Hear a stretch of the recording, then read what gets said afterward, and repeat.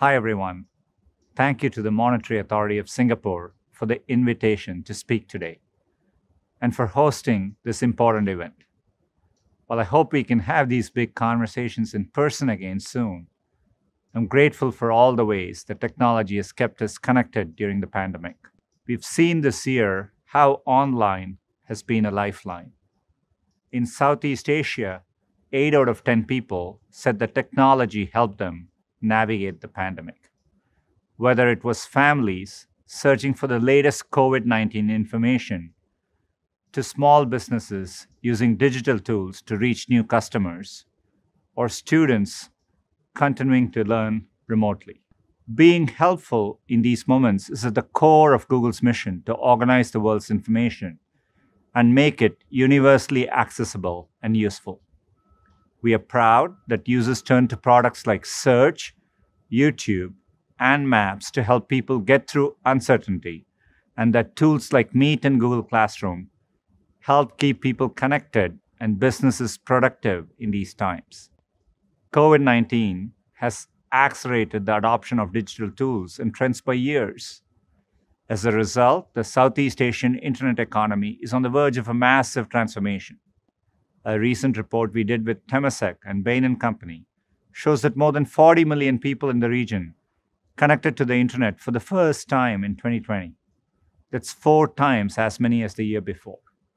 In addition, 1 in 3 digital services consumers were new to a service, like virtual learning or buying groceries online. And 90% intend to continue using that service post pandemic.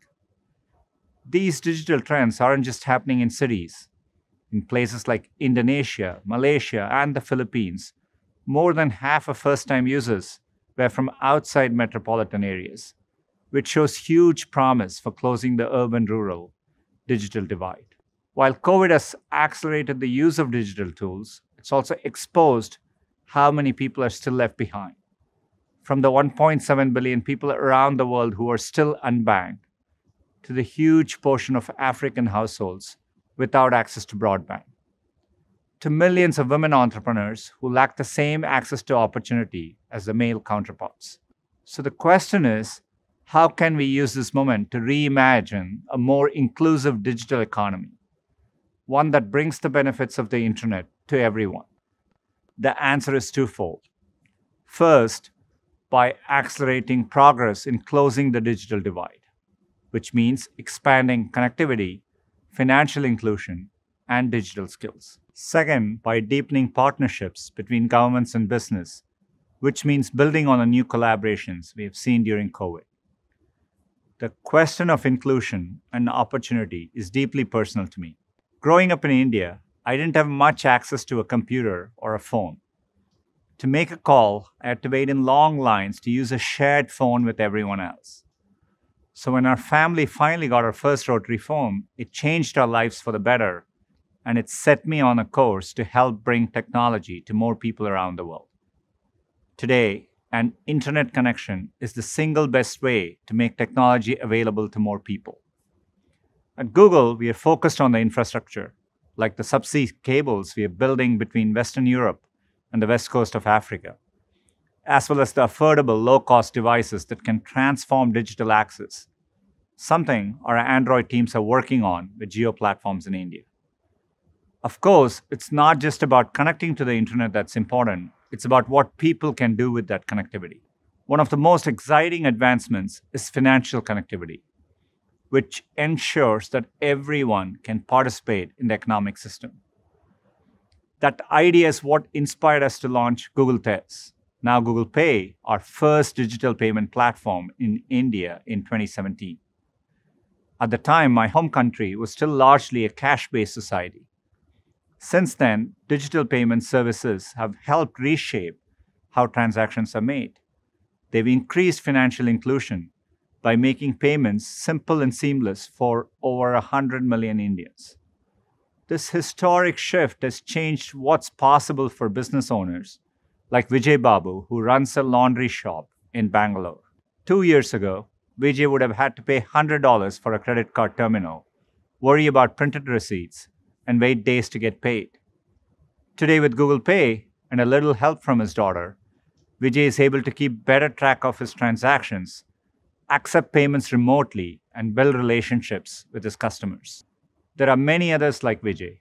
People are using Google Pay to do everything from send money home to their families and split the check for dinner. Kirana store owners are using it to pay their business expenses as well as receive payments from their loyal customers. All told, people in India complete more than 3 billion digital transactions a month, two-thirds of which are taking place outside India's biggest cities. Digital payment transactions across Southeast Asia are set to almost double to $1.2 trillion by 2025. Now we are using the same technology to improve Google Pay globally, starting in Singapore and the US, with more to come.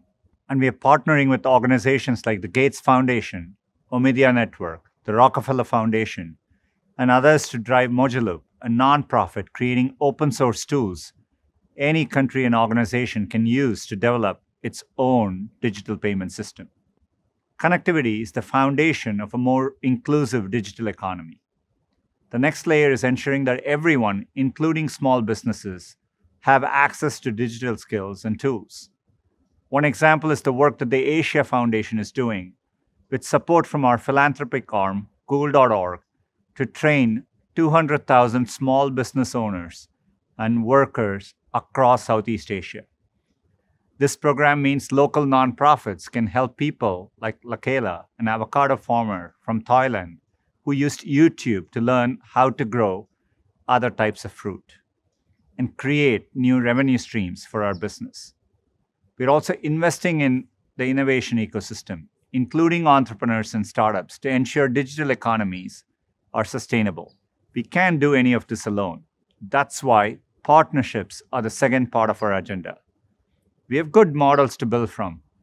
One of the bright spots in this year has been the strong partnerships forged between companies, governments, and NGOs working together towards shared goals. Building a more inclusive digital economy will require the same spirit of collaboration. A place to start is digital trade.